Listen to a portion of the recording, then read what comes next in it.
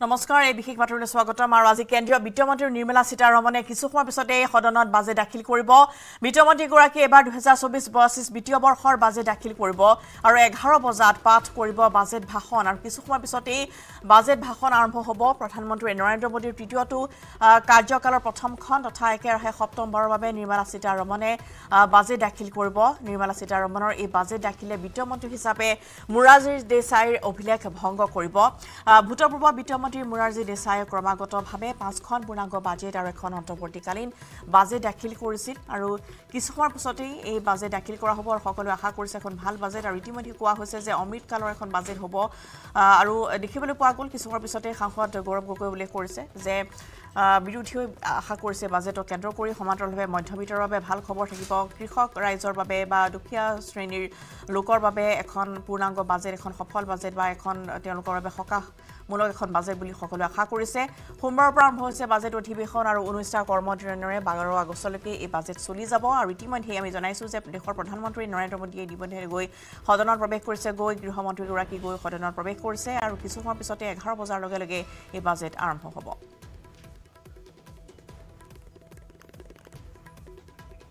এখন অমৃতকালৰ বাজেট আখ্যা দিয়া হৈছে লগতে এইখন বাজেটে 5 বছৰীয়া কাৰ্যকালৰ দিক নিৰ্ণায়ক হ'ব বুলি কোৱা হৈছে এই বাজেটকে বিকশিত ভাৰতৰ সপোনৰ ভেটি নিৰ্মাণ কৰিব বুলি কোৱা হৈছে সমান্তৰালভাৱে যি সৰ্বসাধাৰণ জনতা তেওঁলোকে উল্লেখ কৰিছে যে বিগত বৰ্ষসমূহত কেনে ধৰণৰ আচলতে ৰাইজক সকাহ দিয়া হ'ল সমান্তৰালভাৱে নিবনুৱা কিমান চাকৰি দিয়া হ'ল সেই সম্ভেদ বা সেই খবৰো তেওঁলোকে এই বাজেটৰ পৰাই লাভ কৰিব বুলি আশা কৰা হৈছে কোট কেনে ধৰণৰ মূল্য বৃদ্ধি হ্ৰাস কৰা হ'ব বা টেক্স কোট কমাই দিয়া হ'ব সেই সন্দৰ্ভতো তেওঁলোকে আশা কৰিছে বৃহৎ পৰিমাণে আৰু ইতিমধ্যে আমি উল্লেখ কৰিছোঁ যে প্ৰধানমন্ত্ৰীগৰাকী প্ৰৱেশ কৰিছে গৈ সদনৰ মজিয়াত এই দৃশ্য আমি আগবঢ়াইছোঁ পোনপটীয়াকৈ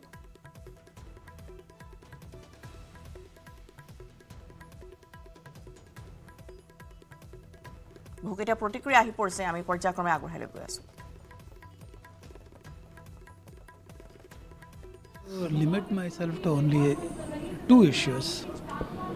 One is the exemption that is granted for insurance policy proceeds when a person invests for more than 5 lakh in a year. That was withdrawn sometime in 2022. But I would think that should be done away with. If it cannot be done away with, it should be increased. The limit should be increased. Second is, I was doing. বাজেটৰ ভাষণ বিত্তমন্ত্ৰী budget ভাষণ পুনে পুনে সদনৰ মজিয়ালৈ লৈ গৈছো আৰু সদনৰ দৃশ্য দেখুৱাইছো माननीय सदस्यों की ओर से अंतर संसदीय संघ आईपीयू की प्रेसिडेंट और तंजानिया संयुक्त गणराज्य की नेशनल असेंबली की अध्यक्ष माननीय डॉक्टर तुलिया एक्सन का स्वागत करते हुए अत्यंत प्रसन्नता हो रही है वे हमारी सम्मानित अतिथि के रूप में भारत की आधिकारिक यात्रा पर आई है यह हमारे लिए खुशी की बात है कि डॉक्टर एक्सन बजट सत्र को देखने के लिए यहाँ उपस्थित है माननीय डॉक्टर तुलिया एक्सन शुक्रवार दिनांक 19 जुलाई 2024 को भारत पहुंची उन्होंने 21 जुलाई 2024 को आगरा का भ्रमण किया और इस समय वह विशेष बॉक्स में आसीन है हम भारत में उनके सुखद और सफल प्रवास की कामना करते हैं हम अंतर संसदीय संघ के प्रेसिडेंट के रूप में उनकी भूमिका के लिए सफलता की भी कामना करते हैं उनके माध्यम से हम तंजानिया गणराज्य की संसद के सदस्यों तंजानिया की सरकार तथा वहाँ की मित्र जनता को बधाई और शुभकामनाएं देते हैं माननीय सदस्यगण जैसा कि आपको समाचार भाग 2 के माध्यम से पहले ही सूचित किया जा चुका है कि माननीय वित्त मंत्री जी के बजट भाषण की प्रतियां हार्ड कॉपी के रूप में उपलब्ध कराई जाएगी अतः बजट प्रस्तुत हो जाने के पश्चात माननीय सदस्य कृपया बजट भाषण की अपनी अपनी प्रति प्रकाशन काउंटर से प्राप्त कर लें। आपको ये भी सूचित किया जाता है कि माननीय मंत्री द्वारा बजट प्रस्तुत किए जाने के पश्चात बजट की प्रतियां आपको मेंबर्स पोर्टल के माध्यम से भी उपलब्ध करा दी जाएगी। माननीय वित्त मंत्री Shrimati Nirmala Sitharaman.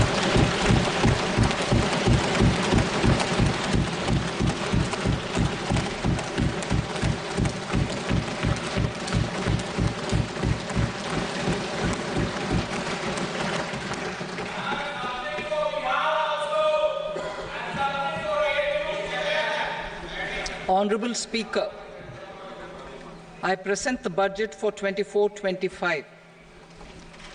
Introduction. The people of India have reposed their faith in the government led by Honorable Prime Minister Shri Narendra Modi and re-elected it for a historic third term under his leadership.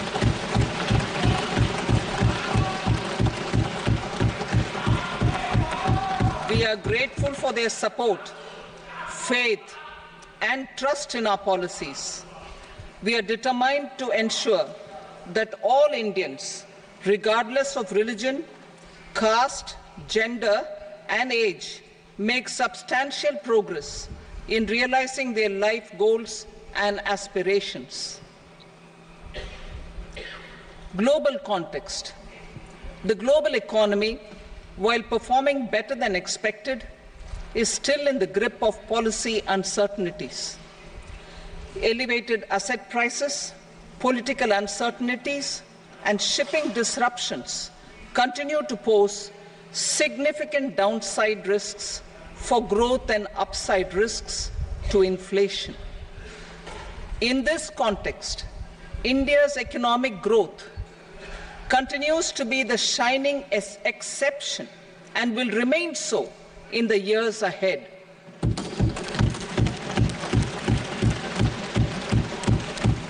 India's inflation continues to be low, stable, and moving towards the 4% target. Core inflation, that is non-food and non-fuel, currently is 3.1%. Steps are being taken to ensure supplies of perishable goods reach markets adequately. Interim budget.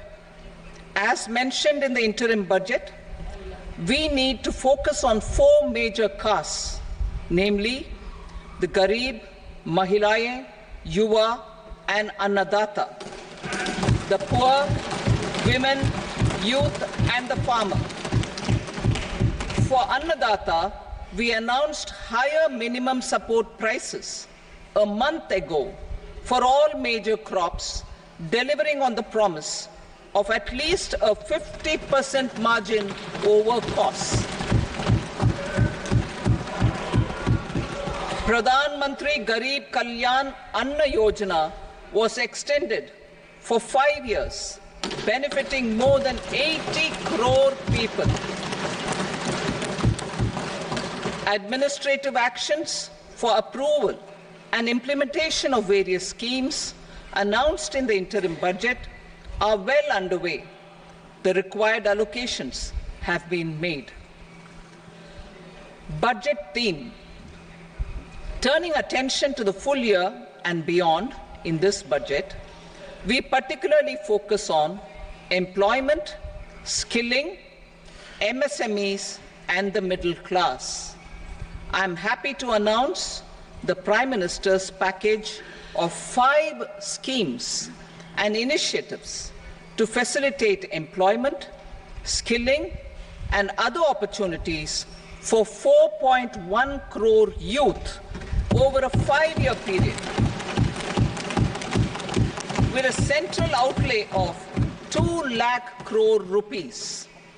I will speak about them shortly, while more details may be seen in the annexure. This year, I've made a provision of 1.48 lakh rupees, 1.48 lakh crore rupees for education, employment, and skilling. Budget priorities.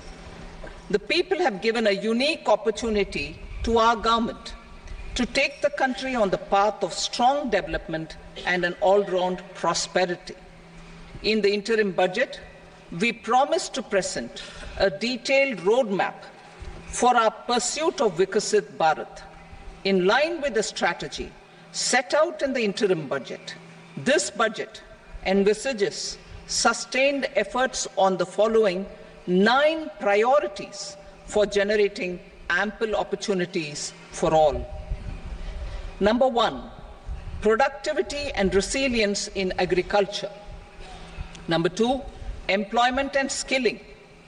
Number 3, inclusive human resource development and social justice. 4, manufacturing and services. 5, urban development. 6, energy security. 7, infrastructure. 8, innovation, research and development. And 9, next generation reforms. Subsequent budgets will build on these and add more priorities and actions. A more detailed formulation will be carried out as part of the economic policy framework about which I will speak later in this speech. This budget details some of the specific actions to be initiated in the current year towards fulfillment of these priorities, with potential for transformative changes. The budget also covers some of the previously made announcements with intent to strengthen them and step up their implementation for expediting our journey towards the goal of Vikasit Bharat. Priority 1, productivity and resilience in agriculture. Transforming agricultural research. Our government will undertake a comprehensive review of the agricultural research setup to bring the focus on raising productivity and developing climate-resilient varieties. Funding will be provided in challenge mode, including to the private sector. Domain experts, both from the government and outside, will oversee the conduct of such research. Release of new varieties. New 109 high-yielding and climate-resilient varieties of 32 field and horticultural crops will be released for cultivation by farmers. Natural farming. In the next 2 years, 1 crore farmers across the country will be initiated into natural farming, supported by certification and branding. Implementation will be through scientific institutions and willing gram panchayats. 10,000 need-based bio-input resource centers will be established. Missions for pulses and oil seeds. For achieving self-sufficiency in pulses and oil seeds, we will strengthen their production, storage, and marketing. As announced in the interim budget, a strategy is being put in place to achieve Atmanirbharta for oil seeds such as mustard, groundnut, sesame, soybean, and sunflower. Vegetable production and supply chains. Large-scale clusters for vegetable production will be developed closer to major consumption centers. We will promote farmer-producer organizations, cooperatives, and startups for vegetable supply chains, including for collection and storage and marketing. Digital public infrastructure for agriculture. Buoyed by the success of the pilot project, our government, in partnership with the states, will facilitate the implementation of the digital public infrastructure in agriculture for coverage of farmers and their lands in 3 years. During this year, digital crop survey for Kharif using the DPI will be taken up in 400 districts. The details of 6 crore farmers and their lands will be brought into the farmer and land registries. Further, the issuance of Jan Samarth-based Kisan credit cards will be enabled in 5 states. Shrimp production and export. Financial support for setting up a network of nucleus breeding centers for shrimp brood stocks will be provided. Financing for shrimp farming, processing, and export will be facilitated through NABARD. National cooperation policy. Our government will bring out a national cooperation policy for systematic, orderly, and all-round development of the cooperative sector, fast-tracking growth of rural economy and generation of employment opportunities on a large scale will be the policy goal.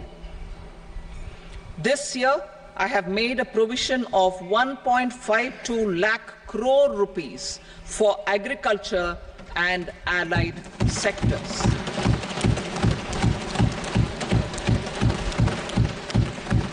Priority 2, employment and skilling. Employment-linked incentive. Our government will implement following 3 schemes for employment-linked incentive as part of the Prime Minister's package. These will be based on enrollment in the EPFO and focus on recognition of first-time employees and support to employees and employers. Scheme A, first-timers. This scheme will provide 1 month wage to all persons newly entering the workforce in all formal sectors.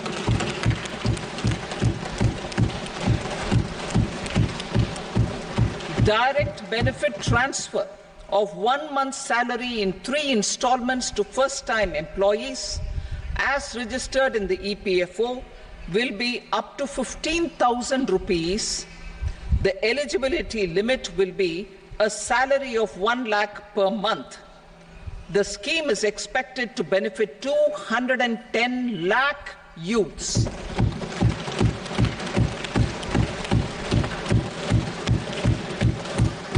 Scheme B, job creation in manufacturing. This scheme will incentivize additional employment in the manufacturing sector linked to the employment of first-time employees. An incentive will be provided at specified scale directly both to the employee and the employer with respect to the EPFO contribution in the first 4 years of employment. The scheme is expected to benefit 30 lakh youth entering employment and their employers.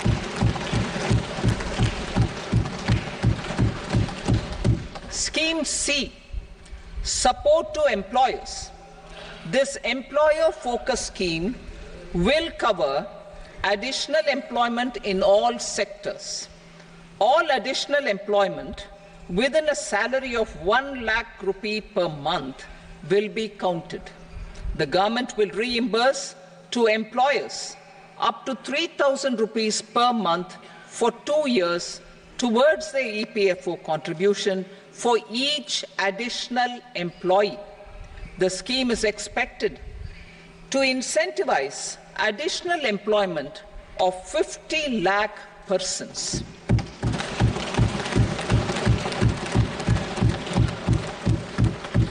Participation of women in the workforce. We will facilitate higher participation of women in the workforce through setting up of working women hostels in collaboration with industry and establishing creches. In addition, the partnership will seek to organize women-specific skilling programs and promotion of market access for women SHG enterprises. Skilling program. I'm happy to announce a new centrally sponsored scheme as the 4th scheme under the Prime Minister's package for skilling in collaboration with state governments and industry. 20 lakh youth will be skilled over a 5-year period.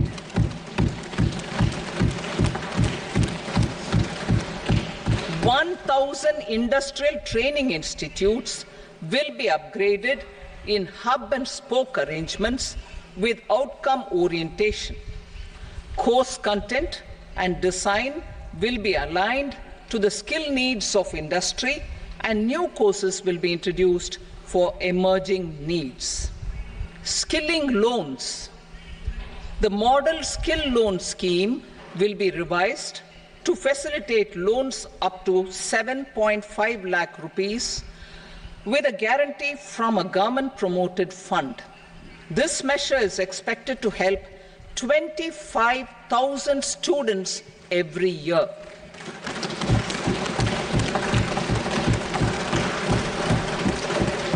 Education loans. For helping our youth who have not been eligible for any benefit under government schemes and policies, I am happy to announce a financial support for loans up to 10 lakh rupees for higher education in domestic institutions.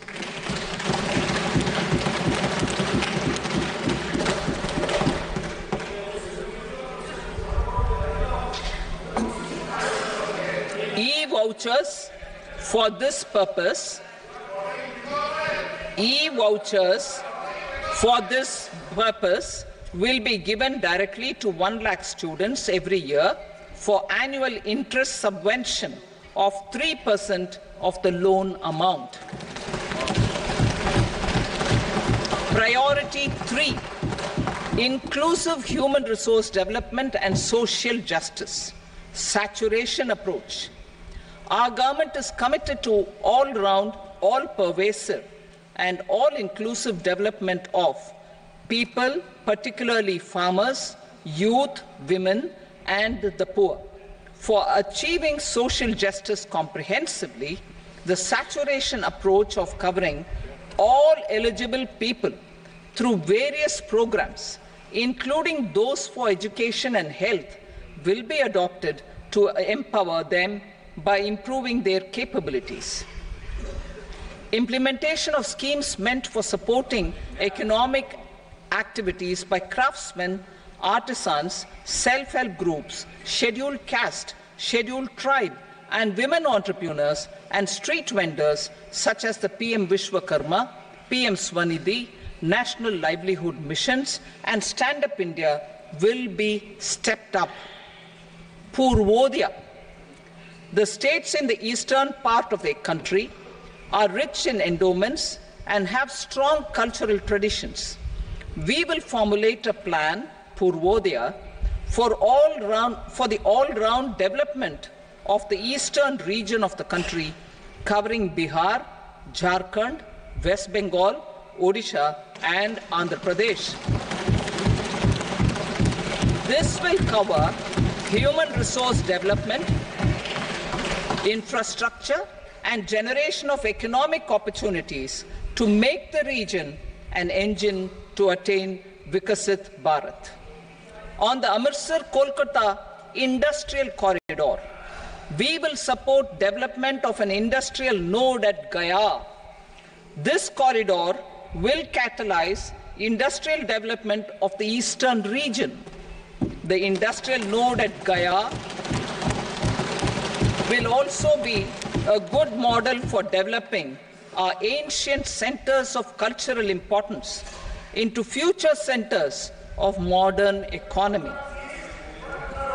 This model shall showcase Vikas B, Virasat B in our growth trajectory.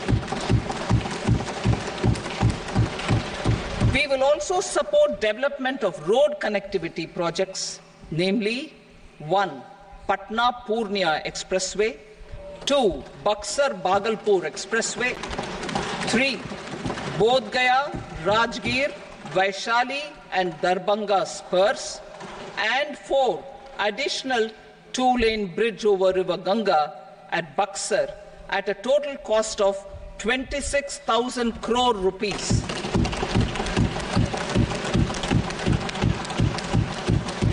Power projects, including setting up of a new 2,400 megawatt power plant at Peer Painti, will be taken up at a cost of 21,400 crore rupees. New airports, medical colleges, and sports infrastructure in Bihar will be constructed. An additional allocation to support capital investments will be provided. The requests of Bihar government for external assistance from multilateral development banks will be expedited.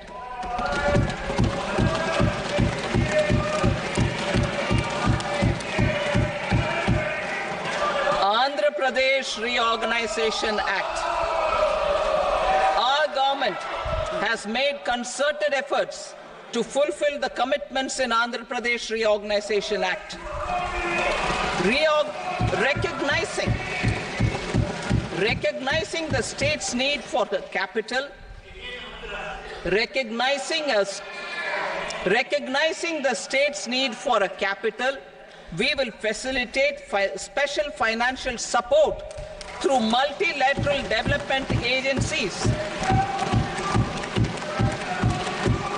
In the current financial year, 15,000 crore rupees will be arranged with additional amounts in future years.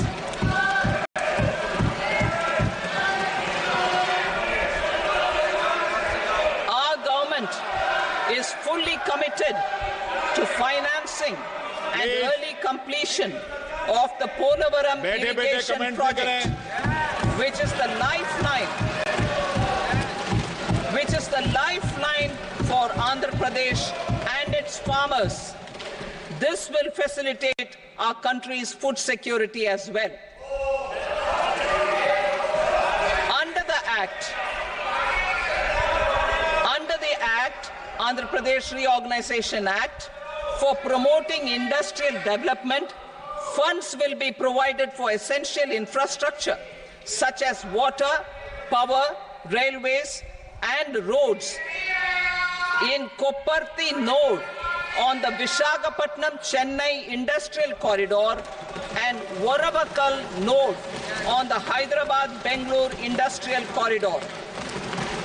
An additional allocation will be provided this year towards capital investment for economic growth. Grants for backward regions of Rayalaseema, Prakasham, North Coastal Andhra, as stated in the Act, will be provided. PM Awas Yojana. 3 crore additional houses under the PM Awas Yojana in rural and urban areas in the country have been announced, for which the necessary allocations are being made.